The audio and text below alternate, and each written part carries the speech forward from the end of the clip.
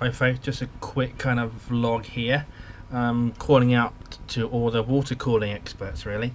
So as you can see, the flow indicator is just rubbish. So I did a test the other day of running 2 VMs and each VM running Valley benchmark, and the temps were, to be fair, quite normal considering what's going on. The GPUs were hitting kind of around 45, 47 each. So and these 780s run really hot. I mean, when these wind forces, with just the when they had the air cooling on, they were hitting 80s and 90s easily. So I'm not worried about that. The Xeons, they don't get very hot either. But I am concerned that that is not spinning. So for the last kind of couple of days, I've been thinking, where on earth do I put another pump? That pump is working. It's just that with so much going, it has to go through so much.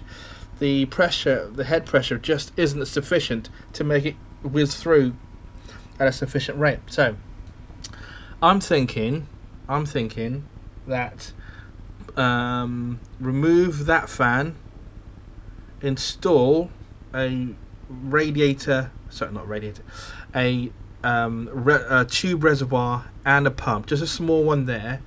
Have the top go into the top of the fill port, into the reservoir, and then down and out into the GPUs. So basically put a reservoir and pump combo there.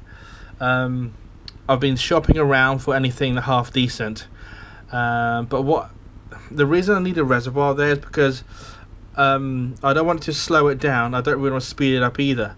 Well, this is the thing, right? Because this is going at a certain speed. If I put a reservoir and pump there, am I going to run into flow issues?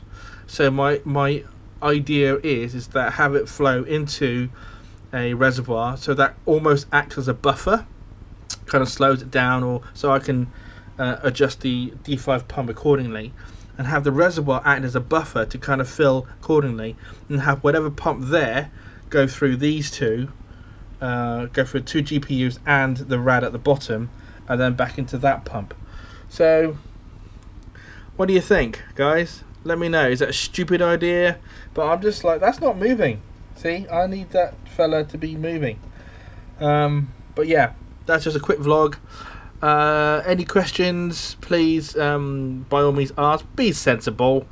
Had one numpty, which is a British term, just being ridiculous and aggressive. I'm not going to take that. I'm too old for that kind of stuff. So anyway, let me know what you think. If I'm being an idiot, then call me out. Be an idiot, but you know, let's be grown up about this. Right, see you later, guys.